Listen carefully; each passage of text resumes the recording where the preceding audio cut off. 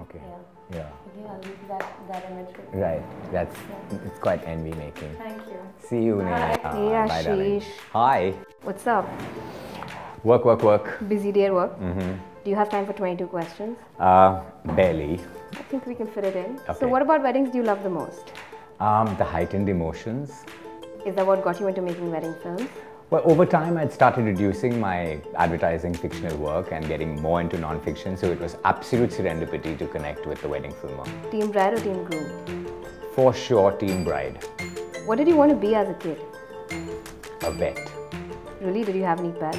Oh yes, every possible pet under the sun. Every time I asked for a sibling, they threw a pet at me. Why be a filmmaker, Ashish?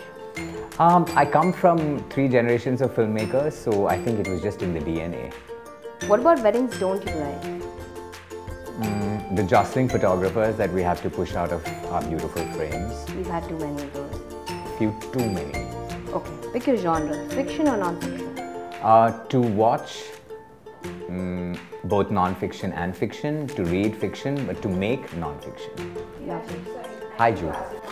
Sure. Sorry, give me a minute. While we walk, tell me, Okay. what's better, Twitter or Instagram? Instagram, purely visual. I love it.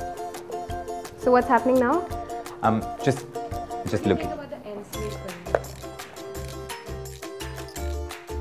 Okay. Nice, very clean, simple. Thanks, Jude. What is the best advice you've ever received? To be yourself, Really? Who said that to you? my grandmother.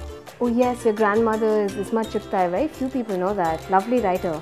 What's your fondest memory with her? We shared a room till I was 13, so she would read out her stories aloud to me, and I now realize how absolutely special that was. Which superpower would you like to have? Always wanted to fly as a child, but now that I'm older and a little more evil, I think Mystique. If you were a Star Wars character, who would you be? I'd like to say Han Solo, but I think the reality is C-3PO. What is your go-to Bollywood movie? The original Dawn, shot and produced by an uncle of mine, so we'd go for the shoots and watched it hundreds of times. Okay. Tell me a film that you've done that you're most proud of. I think last year we did a series of coming out stories and the feedback was amazing. Lots of children wrote into us. Oprah Winfrey and Ashton Kutcher shared it. It got mentions in the New York Huffington Post, so very gratifying. What is the best way for you to de-stress? Nothing that's coming to mind is fit for public consumption, so I'll go with reading. If there was a secret to making beautiful wedding films, what would it be? Simple, the wedding filmer. I mean, I think the fact that Vishal and Neha have put together a team of some really great DPs from across disciplines, we use the best equipment and we approach each story very individually, really gives us an edge. What is the best part of your job? At the wedding filmer, the ability to have a glass of champagne while shooting.